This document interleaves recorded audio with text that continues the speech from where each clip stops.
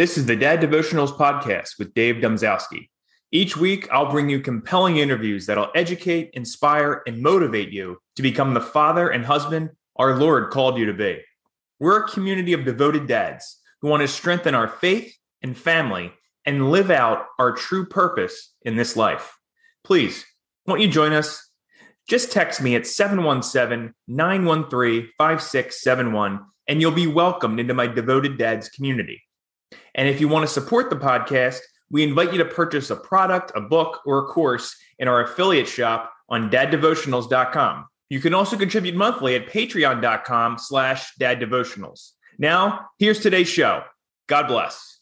Guys, let's talk about self-care for just a second. We're not getting any younger. The stress of kids and work just wreak havoc on our skin. That's why you need to check out Melina, New York. With their non-toxic organic products, Melina is the answer to men's self-care. They have great organic olive oil, natural sunscreen, and organic lip balm. Not to mention organic natural bug spray, perfect for summer. And we can't forget their bestseller for both men and women, their natural deodorant. The founder even told me it passed the marathon test in the New York City heat. Can you believe that? They're a Christian family small business, and the owner is a wife of a U.S. Marine. This Father's Day, support one of our own and ask for Melina, New York. Go to daddevotionals.com/Melina for 10% off your order with code DAD. That's MALINA. daddevotionals.com/Melina. Have you ever wanted to start your own podcast like Dad Devotionals? Well, you can, and it's easier than you think. If you haven't heard about Anchor by Spotify, let me give you a quick rundown. Basically, it's the easiest way to make a podcast with everything you need all in one place. Anchor's what I use to distribute Dad Devotionals. Here's how it works. Anchor lets you record and edit podcasts right from your phone or computer, so no matter what your setup is like, you can start creating today. Then you can distribute your podcast to the most popular listening platforms, including Spotify, with a single tap. Anchor is also the only place you can publish video podcasts to Spotify. With Anchor, creators can earn money in a variety of ways, including ads and podcast subscriptions. And best of all, Anchor is totally free. Want to check it out? Download the Anchor app or go to anchor.fm to get started. Welcome to Dad Devotionals. I'm Dave Domzalski. My guest today is Adrian Shepherd. Adrian is an Amazon best-selling author, time management expert, and speaker. He's been featured in Inc., CEO World Magazine, and the Huffington Post for his incredible work. And he's joining us today to give us dads some time management tips and hacks. Adrian, welcome to Dad Devotionals. It's great to have you. Thanks for having me, David. No problem. So Adrian is joining us from Japan, correct? That's correct. It is, at the time of this recording, it was middle of the day here in the U.S. on the East Coast, and it's middle of the night for Adrian. So absolutely, we are going to try to, do a time management exercise here and try to keep Adrian moving so, he can get some much needed sleep, I'm sure. Adrian, tell us about yourself briefly. I know I gave a little bit of background, but if you could just touch on your professional and family life, that'd be great. I started out as an English teacher here in Japan. That's what a lot of foreigners do when they come here. There are not many choices unless you want to be a translator or maybe an artist, I guess. So I just did the basic route that everybody takes, and started off okay. I was doing fine, making some money, putting some coin in the bank. But then one day I sat down and really analyzed things and looked into the future. I looked at the bills and the things that I was going to add to my growing family in the future, and I realized, whoa, it's not going to be as easy as it seems right now. As a single guy, I'm enjoying life, having vacations, traveling around. But if I, have a mortgage and a house and all these other things that you love to put inside it, it just adds up. And I thought, this isn't the way it's got to be. I mean, I believe in hard work for sure, but I thought there's got to be a better way. Yeah. And so I started looking around, and it just so happened that around that time, I went through a life-changing experience in the form of a tsunami. And that changed my outlook on life forever, of course, naturally. I mean, when my bungalow was imploding in around me, you just kind of have a new perspective on life after that. A little bit. And so I just worked hard to educate myself. I focused on personal development at first and all sorts of different things for a variety of reasons. And one book led to another. And over time, I just ended up finding that the thing that most clients that I was dealing with um, were really struggling with one simple thing, and that was their ability to handle time. I mean, if they could manage their time better, pretty much, I don't know, 50% of their problems would go away, because nearly every other problem they seem to have, or the major problem they ever seem to have, is just they didn't have enough time to put into the things that they were struggling with, whether that was family issues or business issues or health issues. And just by freeing up more time, they would be able to, alleviate that. And that was, as you know, by concepts like the 80-20 rule, is that basically there's usually one thing in our life that's causing major amounts of stress in our life, and it's usually about 50%. And if you can free up time to be able to work on that, it's remarkable how quickly you can alleviate that stress. Yeah, no, absolutely. So, but time management in general, though, you talk about alleviating stress and it being one of the number one things for your clients that you've come across. Why is it such an issue to begin with? Have you ever really delved into the why behind it? Every day. Every time I talk to a new client, that question runs across my mind. I think it's that we don't really, or most of us have never really sat down to really think about how to use our time. It's just like in school, we're not taught to really listen. We just listen. Right. We're taught how to read and write, but we're not taught how to listen. And that's why some people, when they're told later that there's ways to be a better listener, it's almost like, really? And the same thing with time. Most people think just time is what it is, and I have to focus on work. I have to focus on doing this and doing that. But it's okay to do. I'm not against hard work. In fact, I'm all for it. But I just want to make sure that people are putting their hard work into things that give them maximum leverage. Right. And by learning how to maximize your time, you're really maximizing a lot of things in your life, because it can be applied across the spectrum, whether it's with your family, with your kids, at work, in relationships, everything like that. So it's just so powerful, and it's evergreen. I mean, no matter what job you're doing, in what part of the world you're doing it, time is that one constant that affects all of us. Absolutely. Well, what about you personally? It's from a time management perspective. I mean, you're juggling time as a father, as a husband, as a business leader. And I imagine, being in Japan, maybe you have some US based clients, European based clients, and then obviously some functions besides just being that consultant or that business coach. So how do you juggle your time? And, cause you'd be the guy to ask. If you're not doing it effectively, what hope do I have? Right. I take it one day at a time, one step at a time. Sure. And really, I think what I like to tell people is you've really got to break things down. You don't want to try and take on everything in one go, because that'll just lead to despair. Tackle one part of your life first and apply the principles to that. And then you take that, once that things start moving in the right direction, you move it over to another area in your life. And quite quickly, you're able to free up more time than you'd realize. I mean, one thing I like to tell people is, I'm a people pleaser. I want to say yes. When people ask for my help, I love it. Adrian, can you help me? Sure. How can I be of service? I mean, that's one thing I just love to do. I've always loved to do it. Whether it's, heading over to Costco to pick up something for somebody, or giving them a ride, or helping them out with some doing a business podcast. Issues. Right. There you go. Right.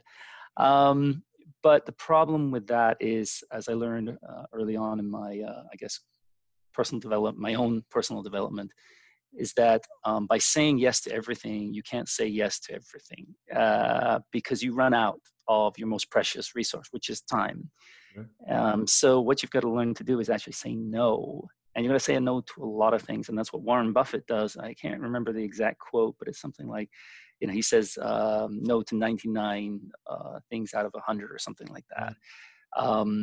Because you want to be able to give yourself leeway for the great. Opportunities always exist every day of our lives, but we just have to be available to take action when they come up. If we're just too busy because we said yes to, every, everybody who gives you a text message or an email, you're just going to find yourself swamped. And oftentimes I mean, sometimes, I mean, even I'm guilty of this, you double book. You say yes to one person on a certain date, and then later on another person will approach you about the same time, and you just think, hey, normally that would be a perfect time to be available, but unfortunately you double book, and you go back and change things. But the point I'm making is that we have to understand that if we want to take advantage of these great things that are coming our way, that you've got to have a little bit of time available for that, whatever that is. And you have to make the decisions yourself what those things are going to be.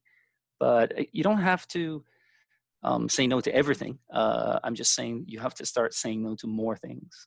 And that's a good place to start. No, that makes sense. I mean, I feel like we're so distracted, anyway. I mean, our attention spans are what, just seconds these days? So, I mean, yeah. So, I mean, saying no, even saying no to not checking that text message, because, hey, maybe I'm on a time block right here, and I need to really focus because it's really going to save me time on the back end. So I think that I think a lot of dads and fathers can appreciate that. So, well, I'd like to add one thing to that that you said about when you get your text message. It's really hard to get back into the flow when you're out of it. You see, just one single text message will take you out of the flow, and to try to get back into it will take you about 12 minutes. Now, that doesn't seem like a lot, maybe you might think, but think about how many text messages you get a day, and then you can do the math. Right. That's a text message from your wife. That's a text message from your friend, from your company, or whatever. I mean, I wake up and I've got 100 emails, so that's 100 notifications if I'm not careful. And if I keep my phone next to me and I take a look every time that pops up, right, I'm going to go insane. So one of the things you can do is just to be more productive, just quite simply, is say no to messages. Yeah. And just devote a special time of day where you're going to answer emails. Do it like a batch session, and that will really help your productivity. I think that was Tim Ferriss. I think that was when I was first introduced to that. I think Tim Ferriss does that. But it got me thinking though too. I mean, it's not even just text messages. I mean, there's notifications for any kind of social media, or I stupidly downloaded something like Wish because I was looking to try to get free weights or something, and now I'm getting 20 things. So I think a good tip is going into your settings, and if you want to hang on to the app, do it, but shut off the notification reminder. Absolutely. Yeah, I do that. Yeah, that's a good one, definitely. Yeah. What about just from a dad perspective in general? How can fathers use their time more effectively and juggling everything? What is just one tip that we haven't touched on yet that you can offer some dads here? Before I give my tip, I would say that there was this one in a book I read many years ago by Kim Kiyosaki. That's Robert Kiyosaki's wife. She made an interesting point in that book, and it's shaped my thinking moving ever since. Basically, it says that if somebody said to you, "Can you work out for 2 hours a day?" Most people would just flat out say, "No, there's no way that's going to work. I just don't have the time. I can't handle it. I've got too much to juggle." But if you reframe that question, and what happens is you go and see a doctor, and the doctor looks at you and says, "If you don't work out 2 hours a day, you'll die." Now, can you find those 2 hours? And the answer is everybody can. Right. You see, it's not a question of if you have the time, it's a question of priorities. And when it comes to me and my family, I think you've got to set your priorities. I understand that we have to prioritize work, of course, because that's how you're able to pay your mortgage and pay for your kids' education and things like that. But what you got to understand is that in the end, I mean, your family is the most precious thing you have in your life, and you've got to give them, a priority. Not all the time, but you've got to definitely give them, kind of first dibs on your time, because it's, especially for children, it's the one thing that they crave more than anything. They don't crave a new iPad. They don't crave a new gadget. They crave you and your attention and your love. And I met so many people who were very, very wealthy when I was young, drove around in Acura NXSs and Lexuses when they were like 18 years old, but they were depressed. They were on drugs, antidepressants, because they didn't see their father, they didn't see their mother, who was like the head of the Fortune 500 company and things like that. And it really almost broke my heart, because I couldn't really understand that. I mean, my father was always there for me, and I was appreciated it, and it really meant a lot to me. And I think we got to learn from our parents. We got to take the good things, and that's what I took from my parents. And I said, I'm always going to be there for my son. And it's just about priorities. Now, I say to my son sometimes that, hey, Daddy can't be here today. He can't watch you swim. He can't go to your competition or whatnot, because I have a very important client flying in, or I have to attend a special meeting that will determine a lot of things for us as a family in the future. Sure. It could be very good for us.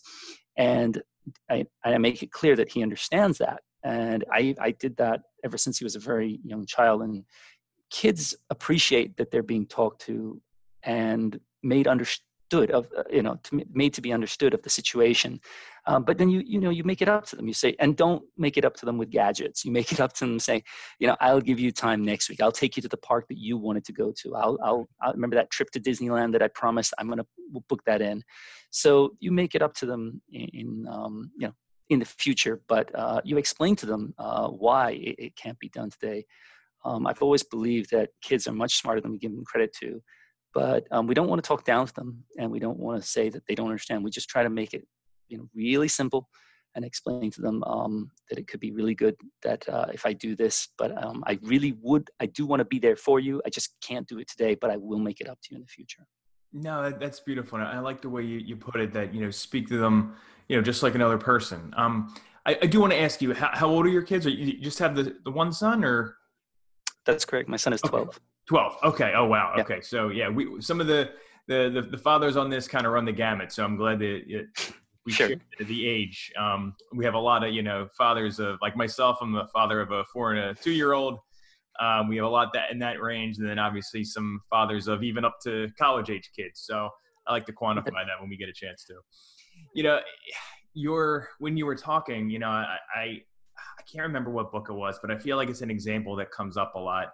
It's the nurse, in effect, talking to the gentleman or the woman who's about to pass. Their life is towards the end, and they never regret the time they spent with their family. If anything, it was never enough, and they focused on maybe a job or their career, or just all these other different things. Focusing on putting more effort in terms of the client than giving their children time. So I appreciated what you were saying, because it's conveying to the child, like, hey, look, this is important, but obviously you're also important to me, and we're going to make our time, but this is something that I can't work around. And I think, I appreciate that. Even my kids at 4 and 2 get that.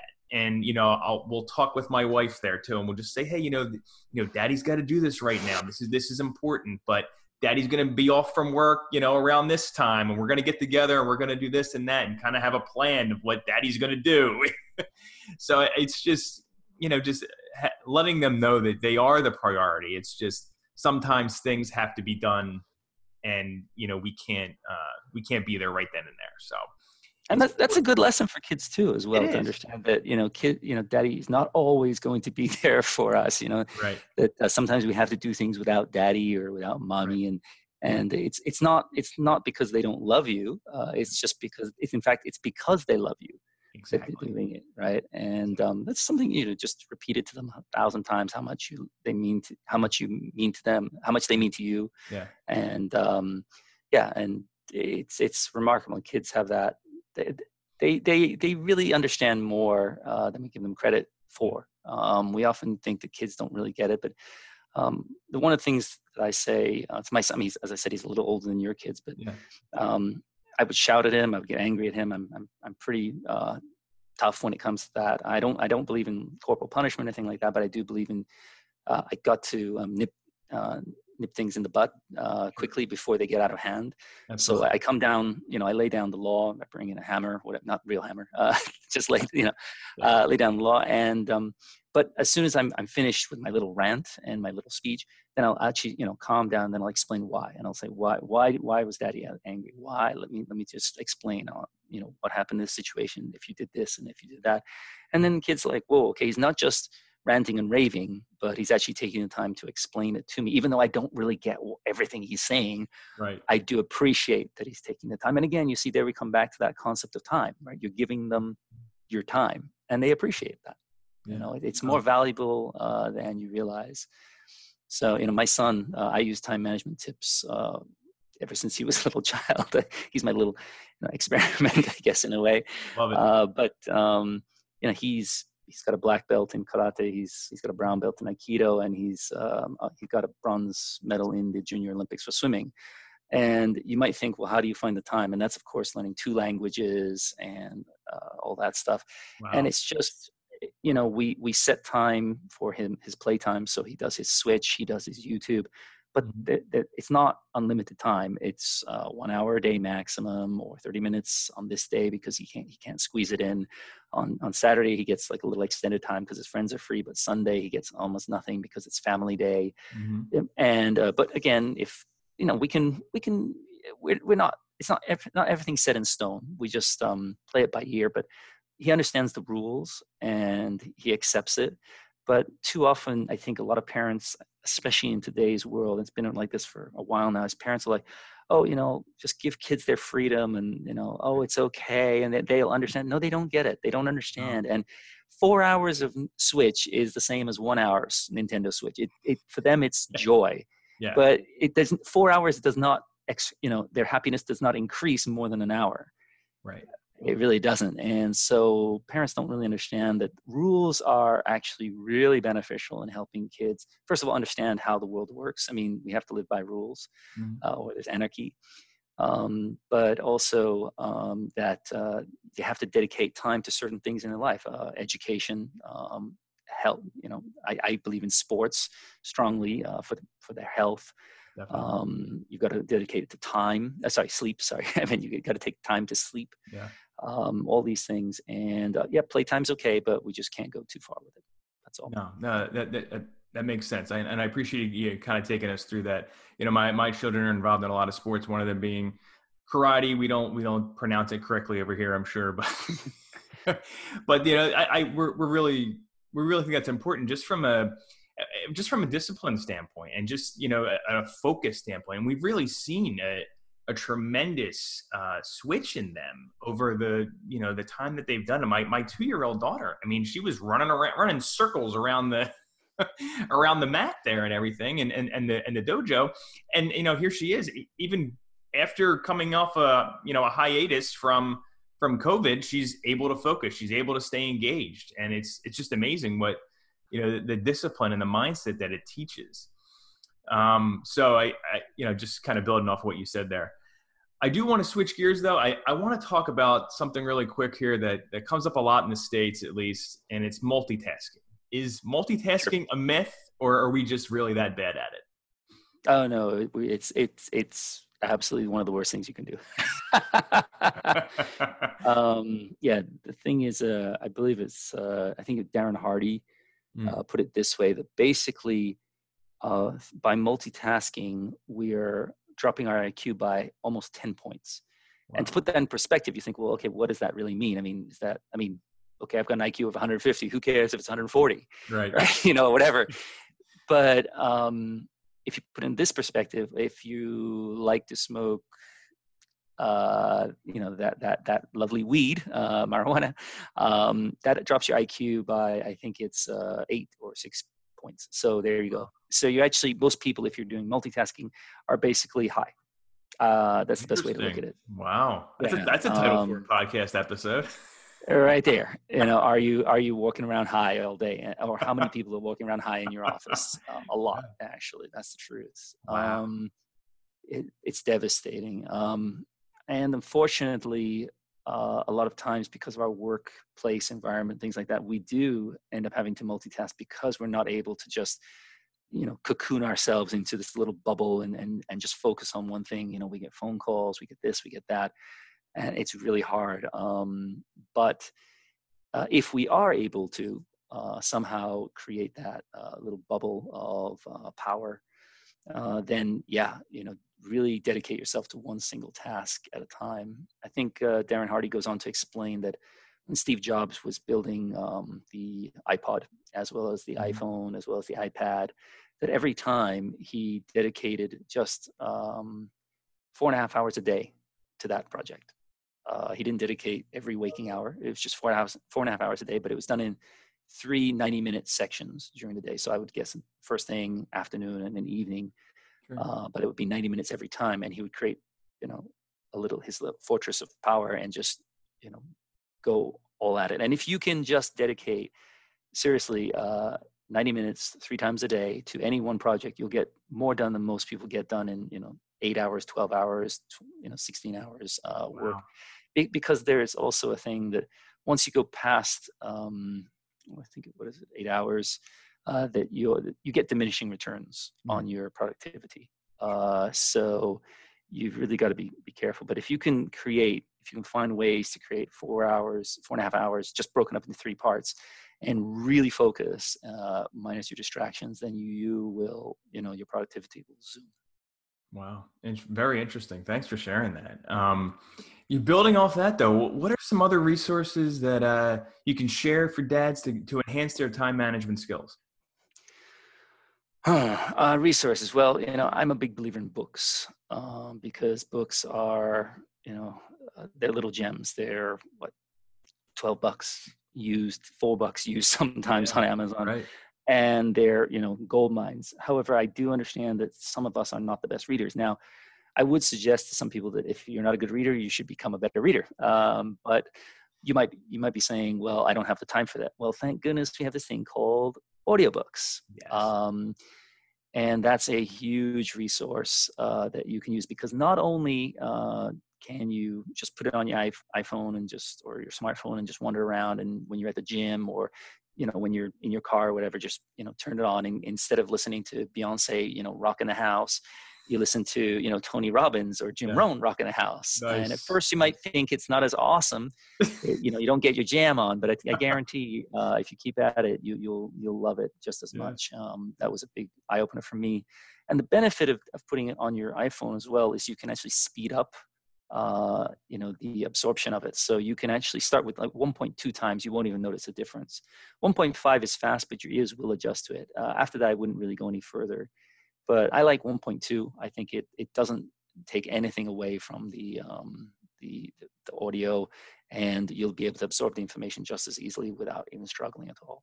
Great. It's just an easy way to do things and absorb things. So, look into that. There's another thing that you might also want to do is, again, we might not have time to read, a 500-page, tome like Tony Robbins kind of stuff that he has, but you can get book summaries that are available. There's various sites that have book summaries.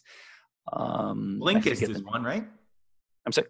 Blinkist, isn't that? The Blinkist, that's it. That's one. There's a few others as well. Take a look at them. But and some of them even have audio version. I think Blinkist is one of them. So again, now you're cutting, instead of the audiobook being 4.5 hours long, you can do it in 15 minutes. Now, if you like the book, then you can go buy the book afterwards, but it's just like a good introduction. If you feel like it's not really your cup of tea, or you didn't really feel that the summary is offering you anything, then you just move on. Because one of the best things you can do is not read a book, in a sense that if it's going to be a waste of your time, and believe me, I've, over there, I don't know if you can see in the background, but I've got about 800 books on my bookshelf. Right. And I have to admit, some of those books are, not the best use of my time, or were not the best use of my, many of them were, but a few of them were, not really worth it. So, gotcha. I think those are 2 great resources, whether you do it, physically reading the book, or, digitally, whatever, or just, audio absorbing things, and not just audiobooks, but audio lectures by many of the personal development experts, or people in your field, whatever that field is. Because what you want to do is you want to make yourself a better human, better businessman, a better doctor, a better lawyer, whatever that is. By becoming better, you'll get better promotions. You'll have more money coming in. You'll be able to get better choice, make more choices, and have more control over your life. And that's really what I think time management really does to us. It just gives us more control in our life. And I found that everybody who applies these principles and many more, that just things start turning around and moving in a more positive direction. You just want to enhance your life in every way you can. And I think time management is a great place to start. But through the books, you'll also be able to pick up skills for your own businesses and really become a force in your industry. Yeah, absolutely. I do want to add too that I'm still, in addition to this, I'm still I'm employed by my regular job, and you might want to just look in to see if they have any resources that a lot of people don't even know about. Maybe check with HR or check with who runs your training programs, because in just doing some little research, I found like a wealth of information that we're part of different programs, and that you get stuff for free just through who you work with and who you work for. So a lot of times people don't even understand that. They don't even know that you're a part of that you get, whether it's a discount or whether it's just like free access to some kind of online resource. So, inquire about that. Check that out. If you have any kind of training programs at work, or check with your human resource staff, don't take advantage of that, especially right now. I mean, you're at home. A lot of us, you're working from home, on your lunch break. Hey, start reading a book or listening to an audio book, or, listening to a lecture for 20 minutes, not even the whole time, just a little bit. Start investing, please. Now, there's one thing I did say, that I said multitasking is a myth. But you did say something there. Yeah. And, during your lunch hour, I mean, there's nothing wrong with eating and listening, that they don't detract from one another. Right. So there are certain things that you can do at the same time. In that sense, I guess you could say that multitasking does work, but it's not because you're using two different parts of your brain. I mean, you're not using your brain is free while you're eating, while you're driving, your brain is again free. So these are things that do work. It's called chunking, not multitasking. But if then, I don't want people to misinterpret what I meant by saying that it's not impossible to do two different tasks. Of course there are. I like to exercise while I watch TV. It doesn't detract from my TV time, but I get healthier as I do it. Exactly. So yeah, just to be clear. I appreciate that. And, for me, I mean, I like to listen to audiobooks sometimes or lectures while I'm working out. I mean, I think it helps me think better and process the information better. And I'll even stop it and just kind of ponder it for a second while in between sets or something. Great. So, yeah. I take a ton of notes. I pause it and, take some notes and then get back to what I'm doing. Yeah, exactly. All right, Adrian, I really want to help you get to bed. So I got one more question for you. Where can we learn more about what you have going on? Well, you can find me on Facebook. I think it's Adrian Shepherd Japan. On LinkedIn, it's I Succeed Book. You can find me at adrianshepherd.com, and you can also check out isucceedbook.com. And of course, if you just type in my name, you'll find me on Inc. and Good Men Project, Business Insider, and all my articles that I share. There's a wealth of things available on my blog or other sites that, it's free for you, so I might as well take advantage of it. It's a good place to get started. You don't have to invest a ton of money to get started. You just have to commit yourself to wanting to learn, to be better.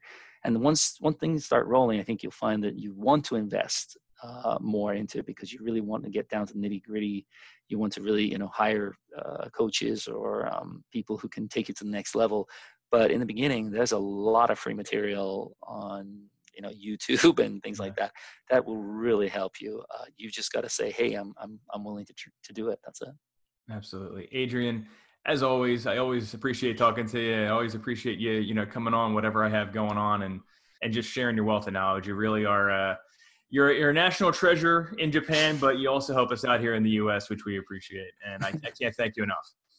It's my pleasure, David. Anytime you need anything, I'm always there. Thank you, Will. Get some sleep, and everybody make sure you take some notes when and listen to this one again, and make sure that you listen to everything that Adrian has shared with us. All right. Thank you so much, and take care. Take care. Hey, dads. Are you responsible for your household or business finances? If so, check out my website, runthemoney.com.